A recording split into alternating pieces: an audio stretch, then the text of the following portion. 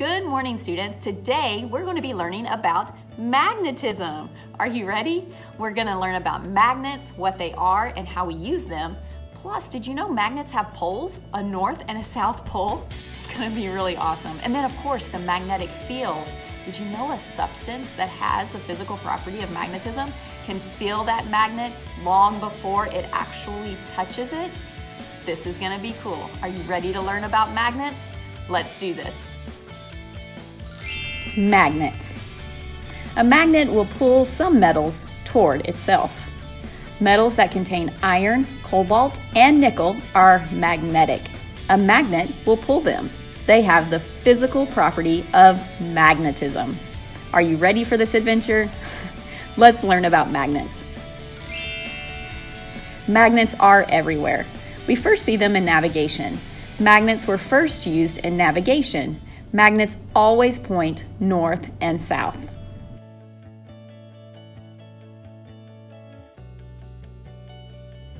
Refrigerator. The seal around the refrigerator door has magnets that help keep the door closed.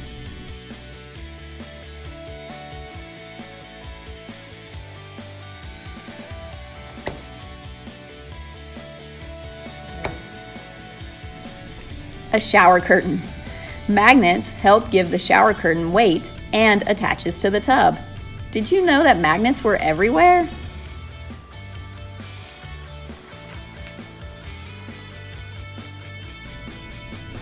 And electric door locks.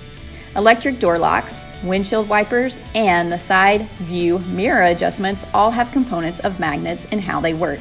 Magnets are everywhere, and these are just a few of the examples.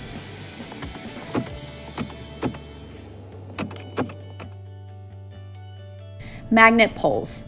Magnets have two poles, a north and a south pole. The end that points north is the magnet's north pole. The end that hangs south is the magnet's south pole. And this is all in relation to our planet. The Earth is actually a very big magnet. The Earth has a north and south pole just like magnets. Similar magnetic poles repel and opposite poles are attracted to one another. So if we look at the diagram below, we see that when north and the south poles are together, they are attracted to one another. And then when we see the south and south pole together, they will actually repel each other. Magnets and their magnetic fields. Every magnet has a magnetic field around it. To help you visualize this, imagine a line of force running from both ends of the magnet, north and south. Earth's magnetic field causes the needle of a compass to point north and south. So what does that look like? This is what it looks like. Here we have the magnetic field. We see the north and the south pole. We see where it is attracted and where it repels. That's pretty cool. So if a substance has the physical property of magnetism, they will feel that magnet long before they actually ever touch it. Earth's magnetic field works in the same way.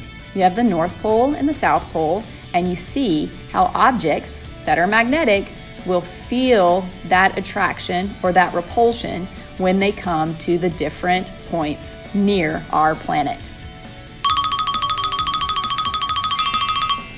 Okay, here's a quiz for you. Number 1, what is magnetic material made of? A, wood. B, metal.